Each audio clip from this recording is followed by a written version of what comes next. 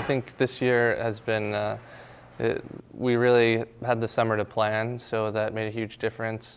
The girls came in with great attitudes. They worked hard this summer.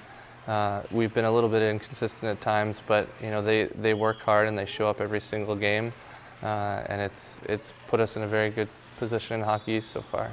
I think for us, we work so well together, and when we come to the rink, it is my husband, but at the same time, he's my coworker, and I feel very fortunate to be able to work with not only my husband, but someone who knows hockey so much and who's very good at what he does. And so I think we do a really good job of being able to,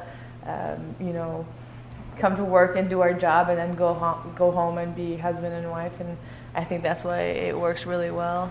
Yeah, coaching with Sarah has been amazing because the first 3 years that we dated, we talked so much about hockey, except we were at different schools. I was at a Division III school my first year, and then I came to Maine.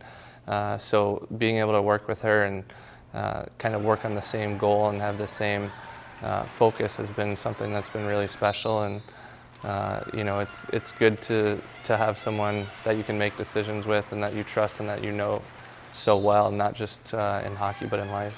I think having a lot of trust, not only as coworkers but just as husband and wife has really allowed us to see who's right and maybe we should go that way. So it's not like we're not trying to prove anything. We just want the best for what's the best for the team.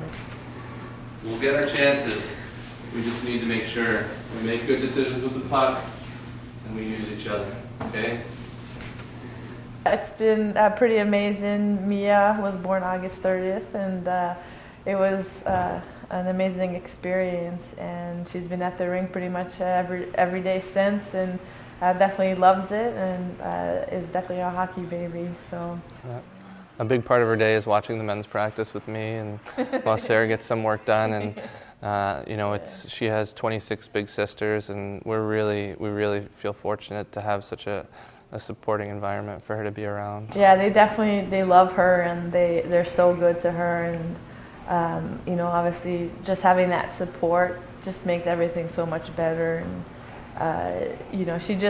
it's like after a game, if it was a rough game or we didn't play so well, just having her just really puts a smile on her face regardless of what happened during the game. So it puts things into perspective, and every day has been a blessing.